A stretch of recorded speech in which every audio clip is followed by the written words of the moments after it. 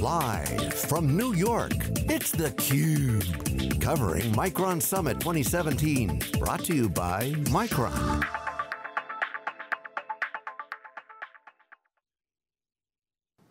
We're back, wrapping up Micron Summit. We're here at the 34th floor of One World Trade Center. My name is Dave Vellante, and I'm joined by David Floyer and Nick Allen of WikiBon. And we've been here talking all day about Micron moving up the stack, innovating, bringing out NVMe over Fabric. Micron is a company with real tailwinds right now. DRAM prices are up. Supply is down. There's been consolidation in the industry. Samsung is not bombing prices like they were, a few years ago, and as a result, Micron stock is up. They got the existing CEO, Mark Durkin, leaving. New CEO coming in right at the peak time. A lot of good things going on for Micron. The questions are, as they move up the stack, Darren Thomas mentioned this a little bit. We're not trying to compete with our customers. Okay, so what's come up. Certainly some of the folks that I've talked to in their ecosystem have said, what's going on? But as Mark Durkin said, it's inevitable. And I think we've believed that, David Floyer, for some time now. Yep. Your take on today, what you heard, what's real, what's to be determined?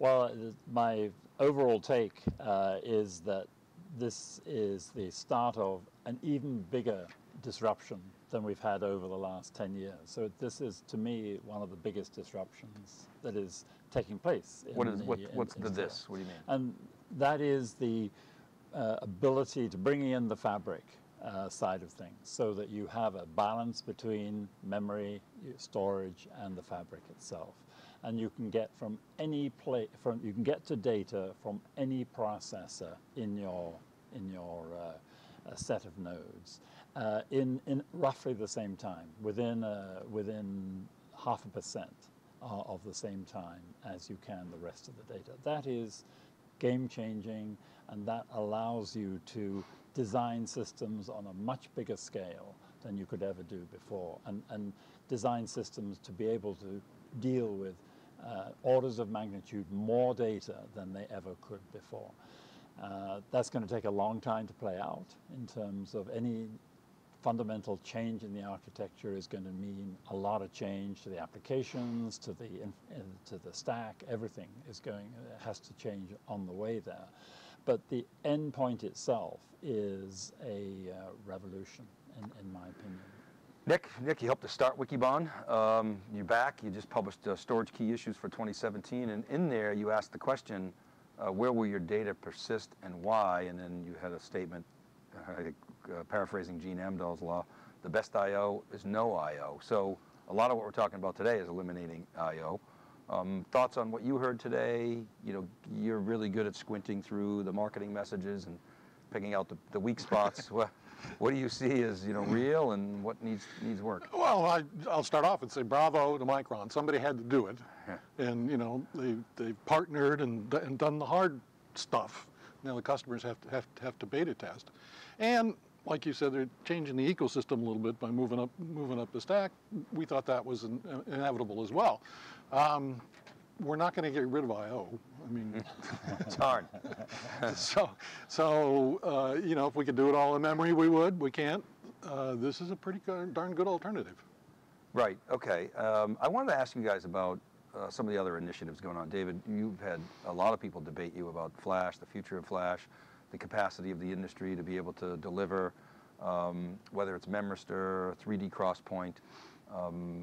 What do you see there as far as alternatives to Flash? Well, the driving force for Flash originated from Steve Jobs taking all the production from Samsung for Flash and starting it in the consumer area. And that has been the major driver, is the consumer area. So enterprise, to a large extent, has been on the coattails of the consumer, the business. The challenge of 3D XPoint, which you mentioned, is that there isn't as yet a user uptake of it. And if you don't have those volumes, then bringing the price point down with sufficient volume is going to, in my view, is going to be a challenge until there's some sort of capability or some large-scale application which is going to take use of it. So integrating that into today's architecture, there are some places clearly where it can go, but in terms of volume attempts, other ways of doing it, such as protecting DRAM or DRAM plus flash, are probably going to be used in preference to 3DX. Even as, say, a memory extension or like a persistent expanded storage, right. Even. Well, you'd be able to do that yeah. by putting DRAM yeah. and then having flash behind it, and you do a similar sort of thing with the protected DRAM. So you're not optimistic for flash alternatives, really, right at this point? At this point, I think they have to come up through the consumer or IoT areas before they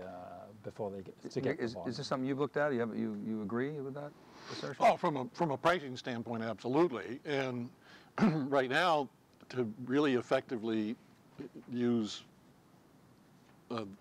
these coming memories, if you will, you need to put another tier in there, and then you need an application that wants that tier, and that's pretty problematic. So there's going to be some bleeding edge users that are going to, adopt this stuff, but without the volume from the consumer, it's just not going to compete on price. It might compete on performance and might compete in the niches, but not the way flash took the market. You guys heard my comments. I said I was reading the Micron press release and said the centralized pool of storage, improve utilization, improve performance. They didn't mention, I don't think explicitly, availability, but they could have. All the things that I said we were supposed to be solving with the storage area networks that really didn't get solved, even though there was a lot of value that was delivered. But they solved the problems at that particular time. Yeah, it's just it was so bad, I guess. Yes. But it really didn't carry us through. Certainly the cloud era. And so, and part of the issue was the pace of data growth. And maybe it was just architecturally not designed to accommodate all that. But maybe we could start with this whole notion of NVMe and NVMe over fabric, to Nick's point, reducing I/O, with direct access. Maybe you could explain that, so that the NVMe, and then we could talk about the F concept and how likely it is to get adopted, and maybe we could project some kind of time frames. So we start with NVMe. NVMe was a direct attach to the PCIe bus to a server, and that whole protocol is much faster, much less overhead, a retooled protocol which replaces the SCSI stack. So that's the first stage, is how do I interface at high speed with low latency to the PCIe bus in the central processing system? So that's the first systems stage, and that allows you what you had back in the pre-SAN days, which is ultra-fast processors and directly attached to those processors, all the storage directly to that processor.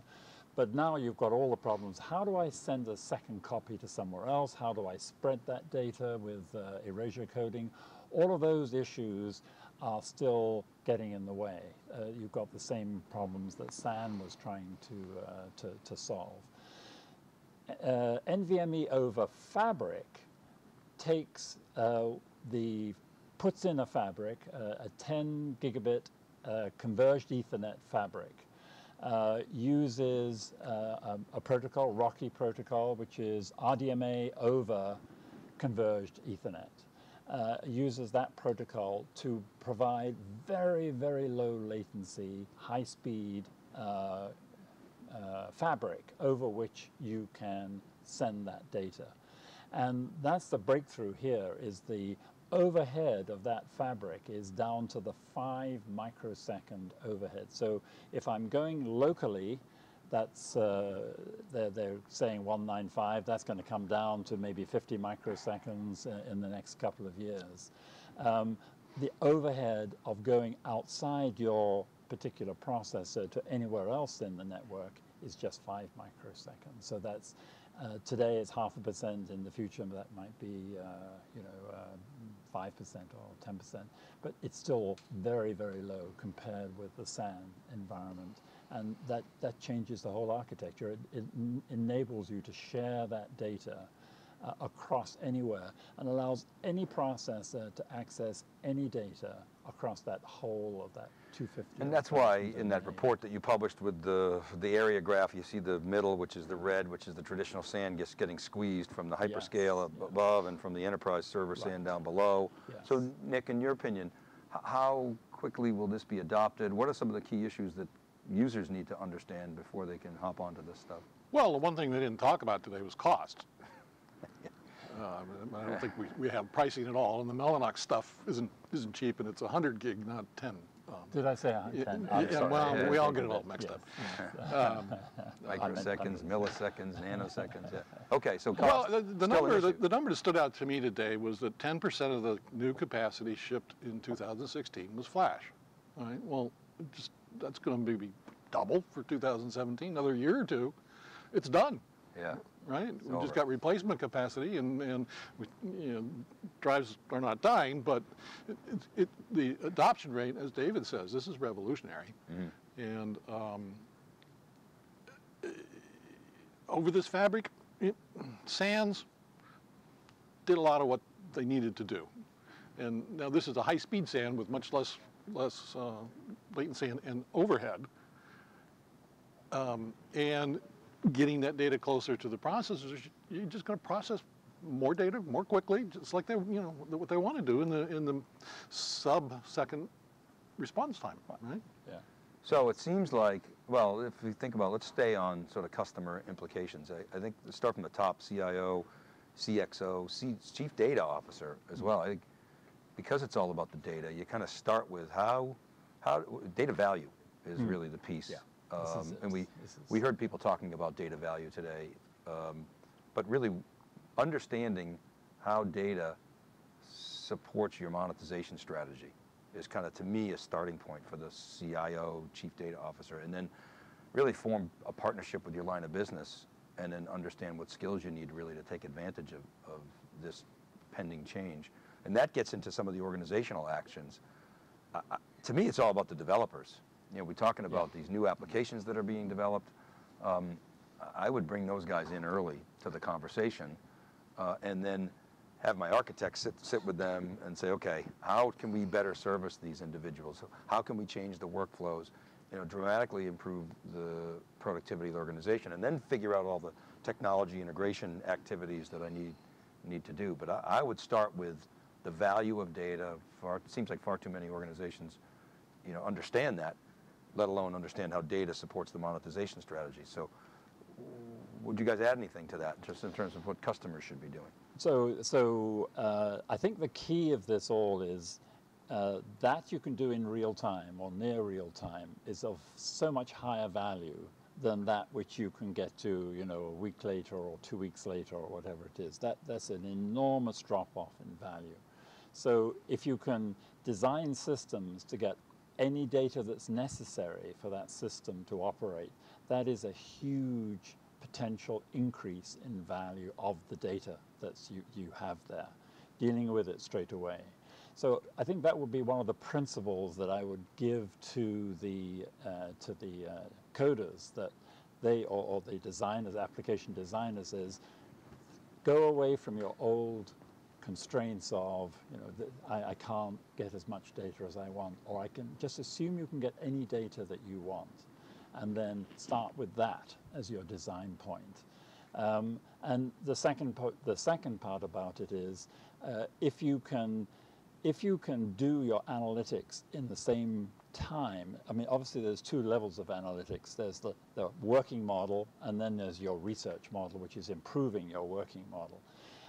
So if you can improve that working model to run in real time with your current systems of record, if you can get those two together, you are going to be able to automate a huge amount of activity which currently goes from the system of record to people to decide things. You can eliminate it and simplify the business processes in a very profound way.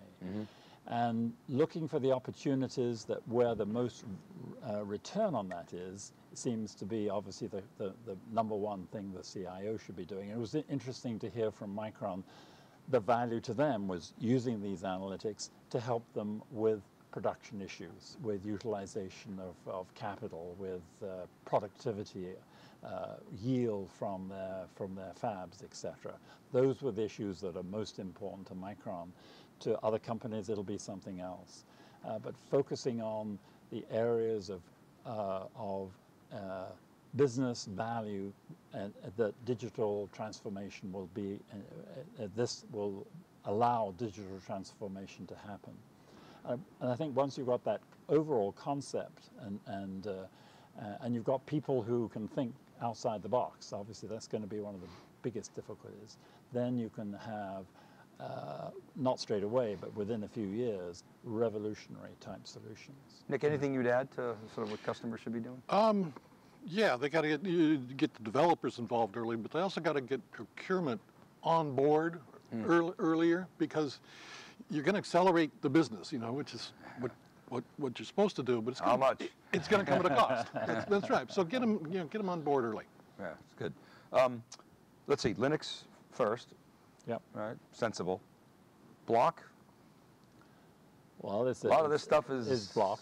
Yes, but a lot of the stuff isn't. Well, it isn't. But I mean, there is opportunity again up the stack of combining block and file. So that's value add for Micron's customers. Good. For innovators in this space. Oh, yes, you see Pure running hard after file. That's right. That's you know, right. NetApp obviously there. Yeah. Yes. So okay, so you don't see any sort of issues there. That's not a big concern. There are a lot of issues which. I mean, for Micron. Not for Micron. Yeah. Well, Micron is going to have to look at these and going to have to come up with, including these architectures for, as you say, block versus file, IoT, edge versus centralized. There's a number of areas there where there's opportunity for innovation. I think the most important thing is to allow other people into this ecosystem so that they can combine and add value together. And that's going to be one of the challenges of creating that ecosystem, and the power of any architecture, whether it be mainframe or HP or Sun or whoever it is producing systems, is getting that ecosystem as rich and as open as possible, and able to compete, able to contribute and make money by being in that ecosystem. All right, Nick, we'll give you last word on the day. You sat through the presentations. What were your big takeaways and any final thoughts?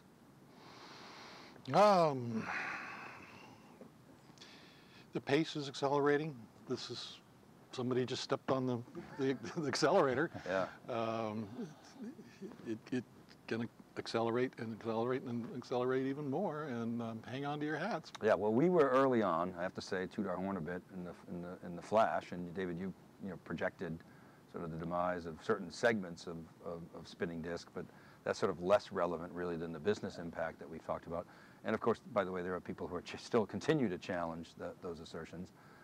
There's guys like Infinidat that are out there saying, hey, we can smoke all these flash guys, so I would challenge Infinidat. Okay, well, prove it.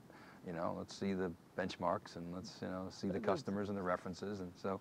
There's a role for this for many, many, many years, for magnetic in general, for many years. So, old technologies never die. They just fade away. Well, we'll see. Okay, yeah, like Nick said, hang on, stay tuned. All right, that's a wrap, everybody. This is theCUBE coverage from Micron Summit. Check out SiliconANGLE.tv, theCUBE.net. Check out cube365.net/Micron. We've got a site up specific to this event. Obviously, check out WikiBon.com and check out SiliconANGLE.com for all the news related to this and other announcements, news of the day. Thanks for watching, everybody. This is a wrap. This is theCUBE. We're out from New York City. Thank you.